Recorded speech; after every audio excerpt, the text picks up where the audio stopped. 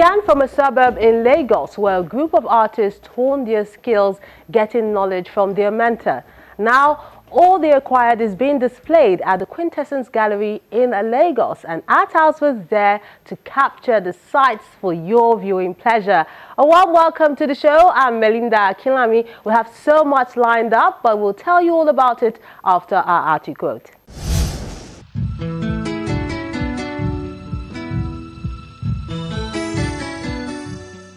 I don't see how art can be called art if its purpose is to frustrate humanity.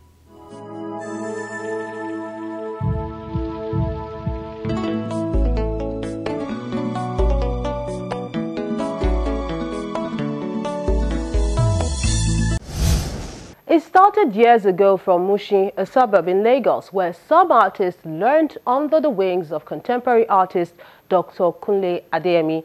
And that experience has given birth to this exhibition at Quintessence Gallery in Lagos.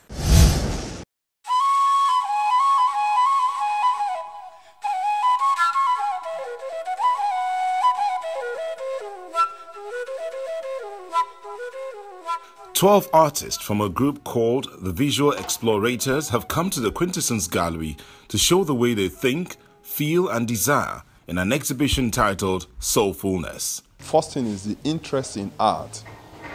People have seen us over time, and the integrity matters. You have seen us over time, particularly in the Mushin environment, and some of them would come and say they want to train. Sometimes some parents bring in their children. They don't want them to be wayward. They don't want them to be flippant, here and there. And so sometimes they bring them, and we say, okay, we can begin to work together with them. And so these are some of the basic, and I know the criteria again, you must have an interest in art. If we found out that the student is not too refurbishable, we move straight to the moral aspect of it and go to their parents. And sometimes so we train them generally in these areas. Contemporary artist Dr. Kunle Adeyemi is the one leading the pack, and he explains why they decided to do this now. Today's exhibition is my input in the art community. I have some of my formal and informal students who will work together. Sometimes some people will come to my studio and they will train. Some have even gone through the 4 walls of higher institution. But we come together again, we train. Like I was trained by some older artists, Yusuf Grillo, Kolade Oshinowo, Bruce Onorapeya, Professor Wangboje, Professor Osaigonwa. So I choose this as a playback to the community so that we can actually help the coming generation. So sometimes we put ourselves together, and most times rather, we put ourselves together and teach ourselves 1 or 2 things, particularly concerning the ethics, the skill aspect of art. And we do workshops together, and we train ourselves. Sometimes some of the students do not have the formal training in art, but we choose to put them on the line, refurbish them, and today you are seeing some of the products of such students who have actually gone through Kunle Adeyemi studios. You know, so we put ourselves together and call ourselves the Explorators. He's not only steering the affairs of the group, but making music with one of his works of art, where drummers make melodies. If the viewer looks closely, one can spot other instruments as well, laced with a color that exudes excitement. These works that our people are showing today, particularly the explorators are showing, could quality go for international works.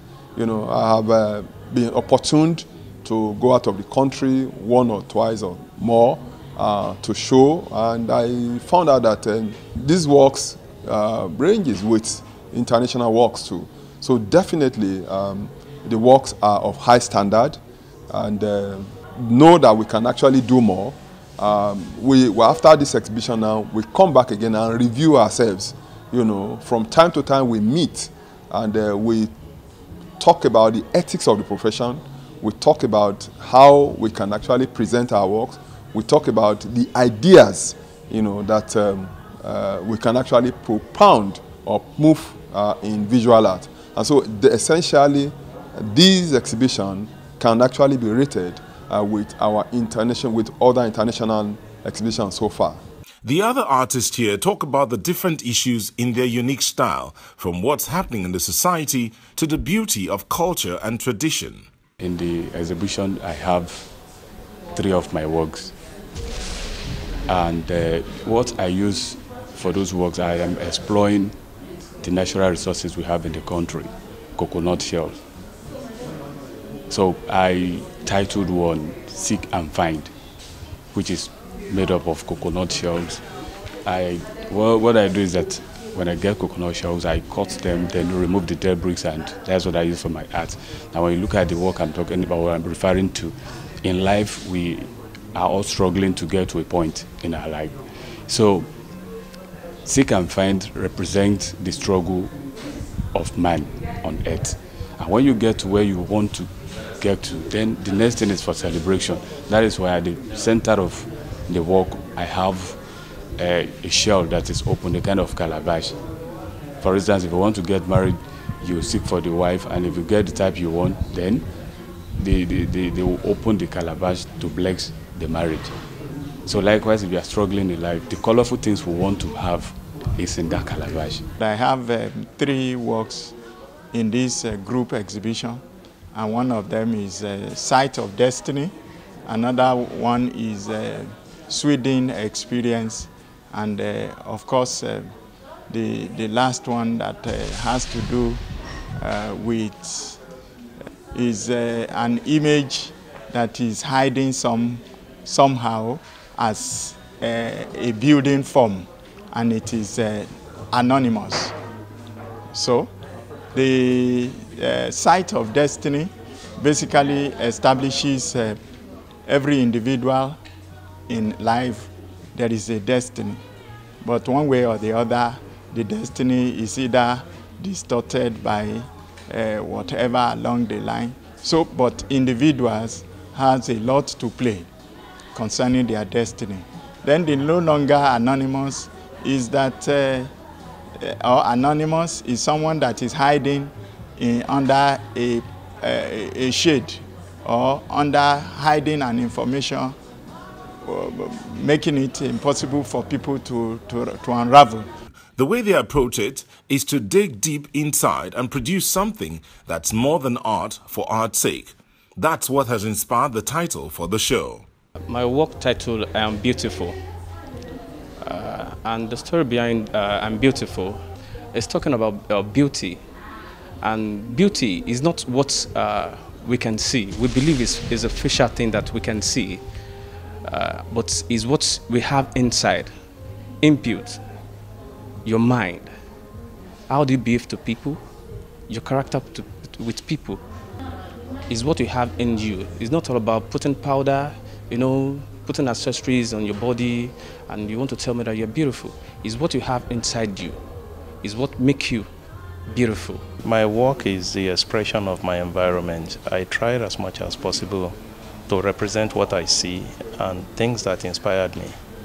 And those things that inspired me are mostly my environment, documenting what I see, because I realize that in the recent past, the West historian, I mean the white men, have been documenting our history for us. And I look at it that in this light, I should try as much as possible to document my own environment visually through my art. And that is what I've been doing ever since. Getting to this point was no mean feat, though. It's practice to more practice than criticism from other colleagues in the team. So everyone is on the same page and quality is also not compromised. Some of us have a degree in art, or have a HND, some have ND. Some pass through the studio as industrial attaché.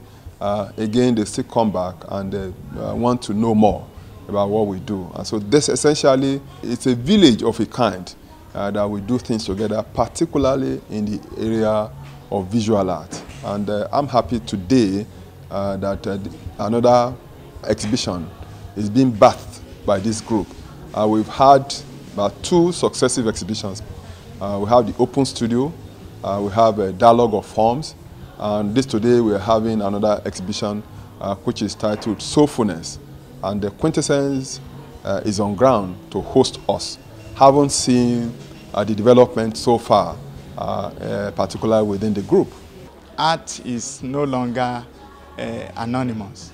It's becoming a phenomenon that everybody is aware of, and importantly, I'm using this particular medium to tell the world that there is reason for us to make it much more known to people than ever. That is, starting from, if you look at the Western world, the art of appreciation is taught, and that's why their society could hold at a high esteem everything that is within the society. Art from the heart. That's what these artists have served the audience, and hope they enjoyed this enough to come for another helping when they serve the next dish.